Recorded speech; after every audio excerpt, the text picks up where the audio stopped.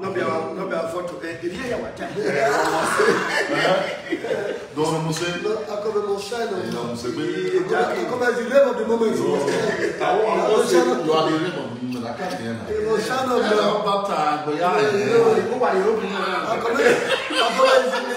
Akube is the number one commercial. No, number one musician right now. Yeah. In Benin City. Thank you.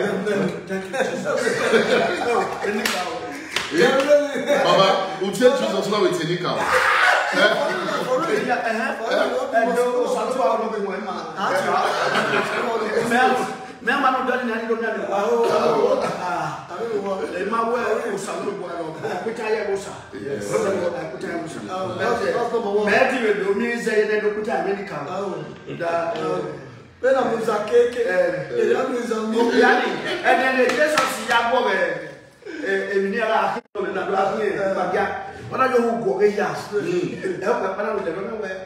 My pay tax.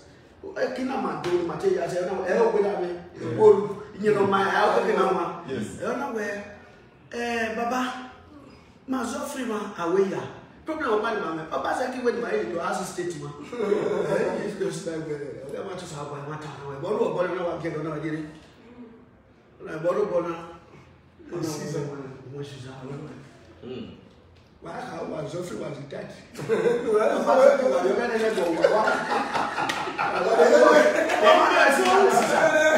Because Jesus. No, self-centered person.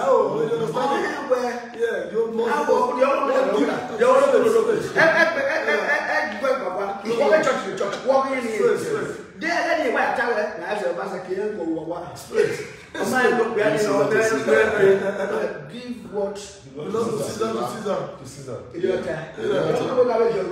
Yes. So a tax no pay. A man for Tornado.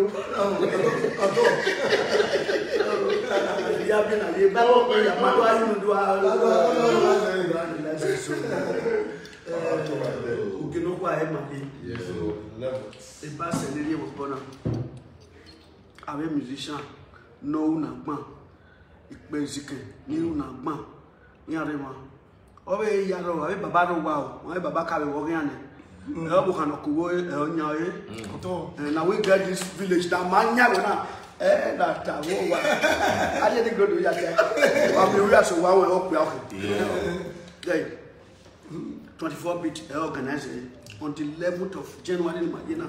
A young Bolivia or Rima or Kurdisa Commodore di Kakagmano. 24-bit of us select. Also, now you will zip. Oh my God! You know, you can't tell about a bee. We don't have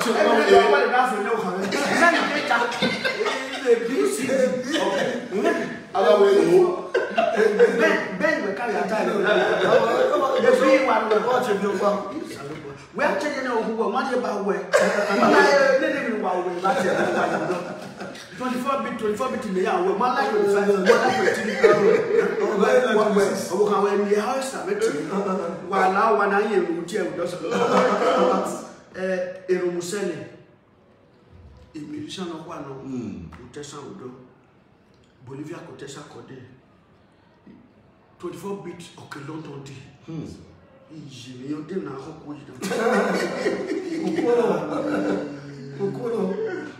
the wonderful twist you said Amikakma is a good you come in a party and a home boy. I can't do you have Giovanni. You don't have my style up with you. Mamma, come let's do it.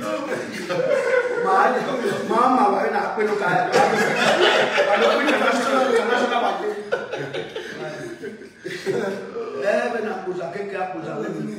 so the wonderful twins. I push over music. We are ready. I push over music. Maybe I must go. But we are ready. Yeah, stage will be told we don't dare that area. So to Salopua, allowed that Yari Wayari, when I'm going to my tool, but yeah, very soon. Yeah, what you mean? Oh, I want the busy of Yawa, imagine the shadow. Akube.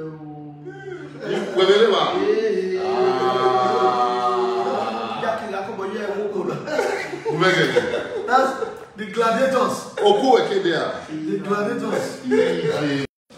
Because gladiators were here.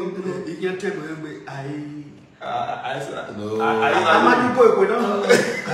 You are one of the Akube. Man, you know, God. Autumn, I will laugh on stage. You will see one.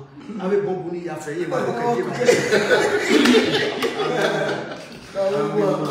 I mean, man, it's a little it's a little good musician.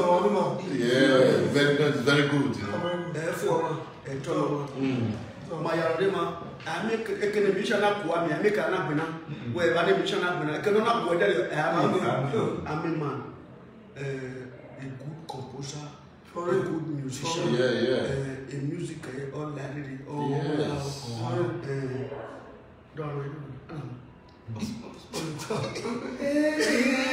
Obito Commando, Obito Warrior, Obito Dramenta, Obito Budoza, only time the Yagwe, the Yagwe, Doctor Akbapa, Umunaya Wakafa, Olita, the Gerala Guillermo Mamioka, Olita, a very senior brother in the musical field. Oh my God. Yes. Otimano, Kakamano. Oh yeah, we boy. Only time, Barrow Talawe, the Jackie.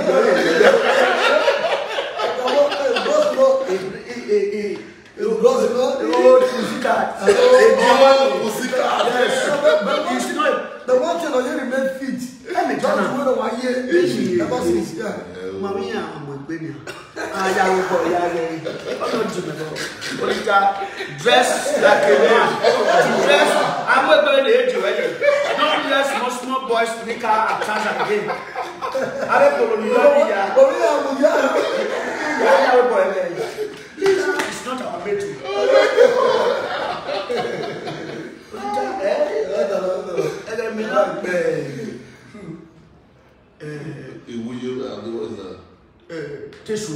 Okay, this is what. 2002. You know, my old man 2003. You know, Akube was around 11 or 12 about the year. My baby, I look at the now, Pussycat. and I'm a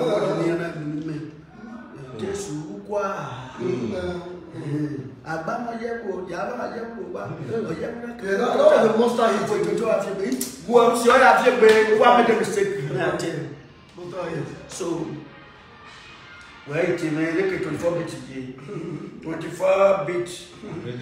I think I had the phone to take a walk. No one can obey me or book. I'm not going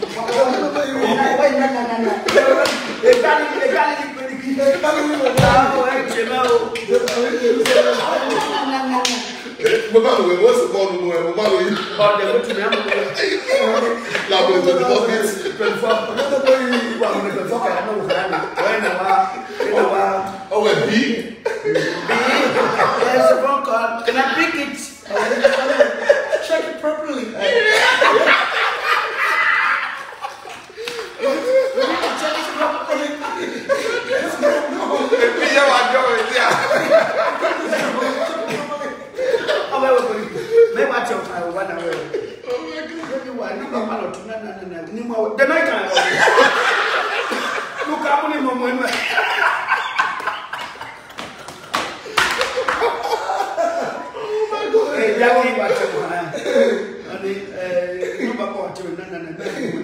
Yeah, I was here nobody.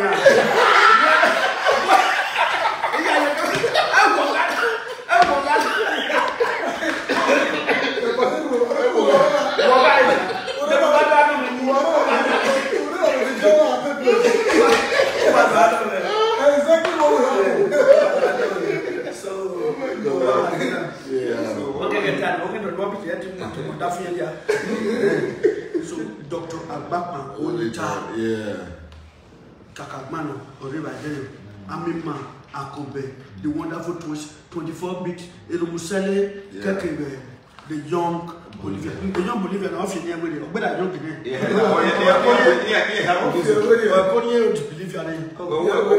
Bolivia, you are both young now. You have been bearing this name for the past 30 years. You are still identify yourself as a kid. You are both young and you are approaching old Bolivia. Or semi-old Bolivia. Advanced Bolivia. The money they wear small shirts. You know what you do. You are both young Bolivia. Don't be. When did your children have been? Young Bolivia. Your children don't grow. Even with kids that they started changing it to big wiz. Big wiz. Okay, don't be advanced Bolivia. If you come here that day, You need to change your name. we will introduce you as advanced Bolivia. Semi Baba. Because your children have been young Bolivia. Don't pass that. That time when your papa only come out where you never born, have been young Bolivia. Now that young Bolivia tell you do take up, I like it, take chop off for me. This young Bolivia is a musical group. The more they done that,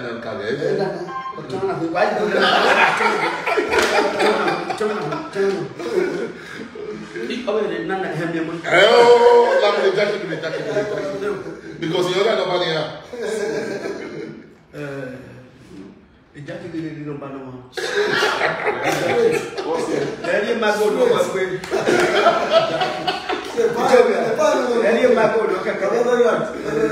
So I am musician. I am musician I can't bear my money suffering and spending it suffering. The beg I will think I did you go. Aerostar, Mamudiani Access Station. From London to Paris, Baba Muda, Nika Muda bound. Don't say Baba to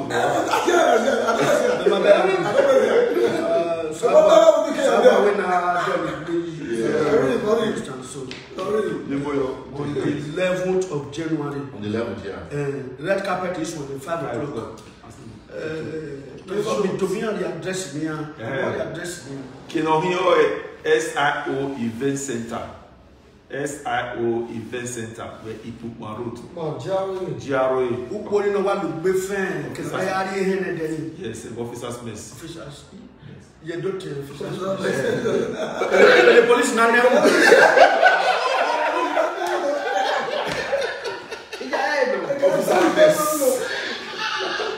Police officers mess. Okay, the police here. Police officers mess. Police officers they need one police. They can know my police man them. Every time I retire, police officers must go to water. They don't. The police now fuck up. They fuck up. I know. They fuck up. What is the Benin?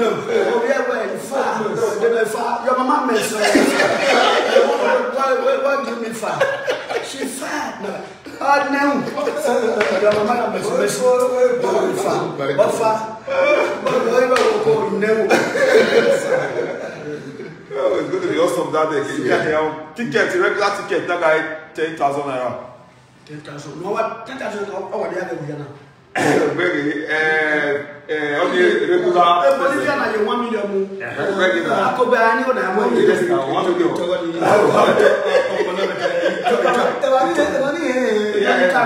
Yes, wonderful to see. To inform this area that I pass on you. So, I'm not telling them I'm going to pass. Yes, boss. Wonderful to see.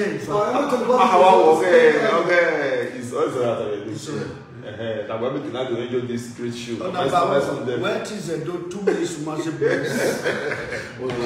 So, what had to The table, the regular table, like 200,000. Yeah, you know.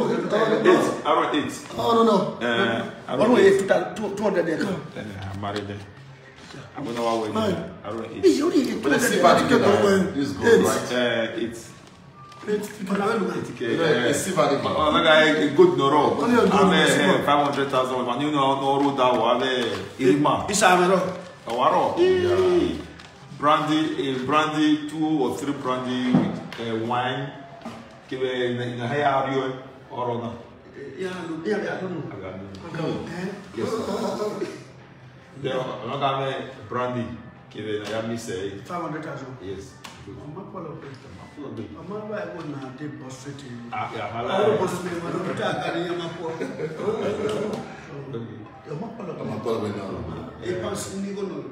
$500,000 should be about £600 or £700 for them. Now I had him, I did my things. Yes, yeah. Now, easy. No, it's an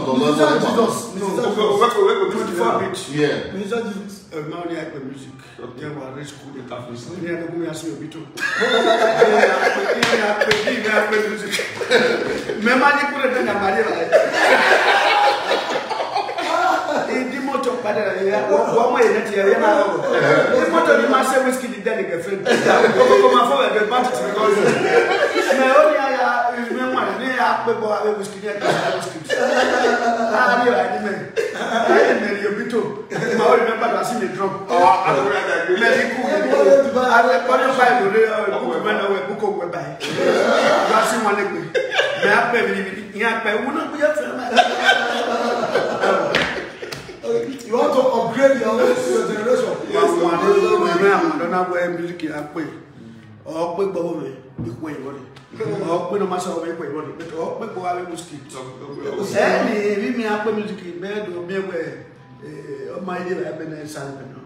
And maybe you know, maybe you hear it. Where you are level? Man, or Akube or you or Boy, beer. We make on Kameka or the baby or maybe I can. And I'm going to walk on. Oh, no, Jackie.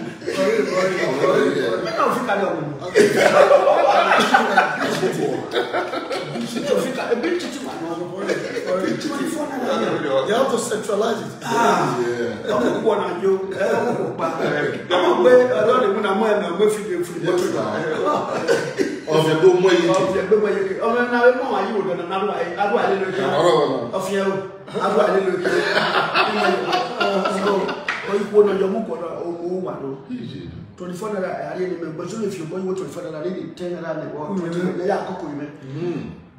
Mommy, here, I'm your woman. I actually want to know. Oh, that way, come from in your dog, you don't know where you know you don't mean. Really better, you don't mean one kiss. So, Jackie, Jackie, now, don't tie it down.